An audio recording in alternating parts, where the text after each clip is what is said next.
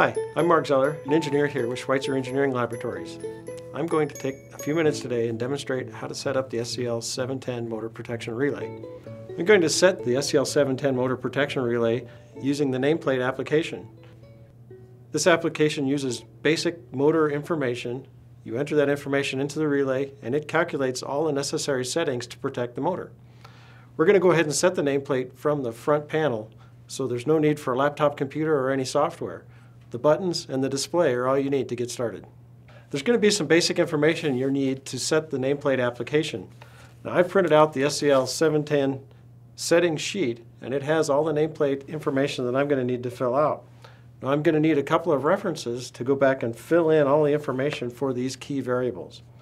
Now, one of those sheets is a motor control center one-line diagram, and it contains information such as the voltage, the current transformer, and the potential transformer ratios, as well as some other motor information. I know it's a little hard to see, so I did a little zoom in where you can go in and see the bus voltage, pull out the CT ratios, pull out the PT ratio, and have the motor information as well. So after pulling that information off of the one-line diagrams, I went through and just pulled out the motor data sheet.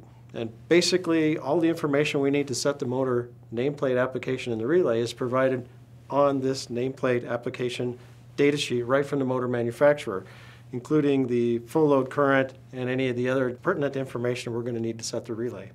So I went ahead and pulled all this information off those sheets, and I filled out my nameplate application settings sheet with all the information I need to set the relay. So let's go ahead and do that. Let's set that relay.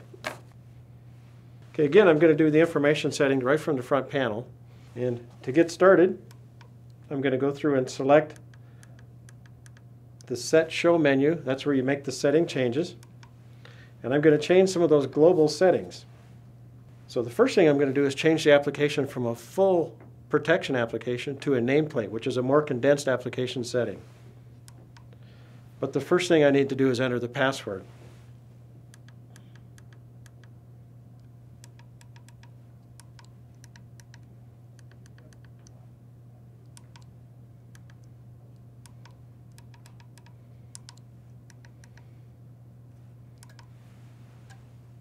Okay, now that I've entered the application password, I can now change the settings in the relay.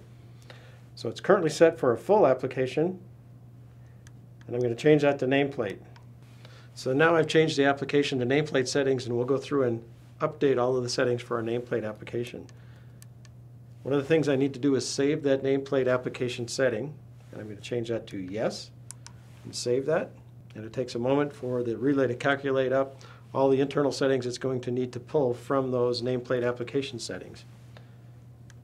So I'm going to set my Group 1 settings and go straight to the configuration. First question it asks for is what's the CT ratio? And you remember we pulled the CT ratio off the one-line diagram. And the CT ratio, as in this example, it's a 1500 to 5 CT, so I divide 1500 by 5 and I end up with my CT ratio of 300. So we're going to change the default setting from 100 to 300. The next setting it's going to ask is what's the full load amps. The full load amps for this motor was 439, so we're going to make that change.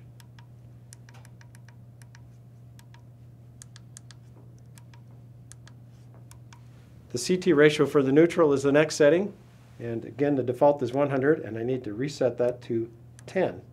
So we're going to make the change from 100 to 10.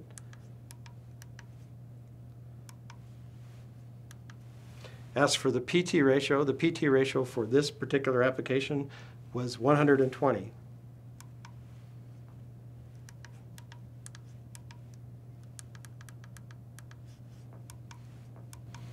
And the nominal voltage is set for 4160. Now if you looked at the motor nameplate, it was rated for 13,200 volts. But the motor control center supplies a rated voltage of 13,800 volts. So we're going to set the relay to the rated bus voltage of 13,800 volts.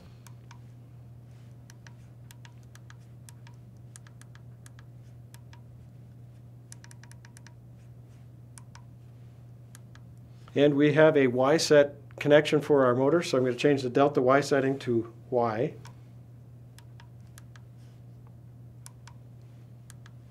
And this also has an option for a single voltage, but we have 3 voltages, so we leave the single voltage set at no.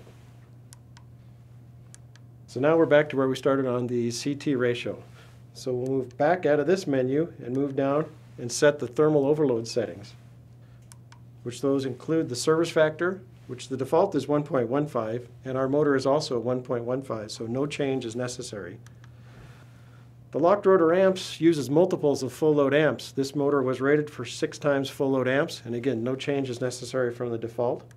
This is the locked rotor hot stall time, and the default is 10 seconds. This motor has a rating of 39 seconds for that locked rotor hot stall time.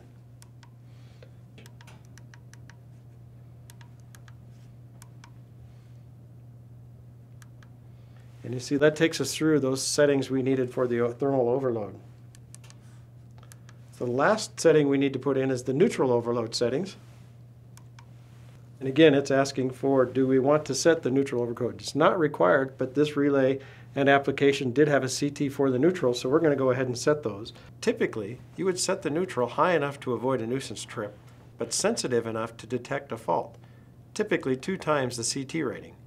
In this case, I'm going to set the pickup a little more sensitive at 1 times the CT ratio and a delay of 0.1 seconds. I'll go back to the motor start report after my first start and check my margins during the starting conditions. Okay, then it's going to ask if I want to save all of those changes, and I do want to save those. And the relay will blink, it'll save the settings, and that's it, we're ready to go. That's all you need to do to program the SEL-710 Motor Protection Relay to be up and running and protecting your motor on your system. Now there's a lot more things that are available in the relay. There's extra configurations for advanced protection schemes, there's communications, there are event reports, there are motor start reports. There's a lot more power built into this box that you can access. If you want more information, go to our website at SELinc.com and look up the 710 instruction manual, and you'll find a whole bunch more information on this and many other protection relays here at SEL.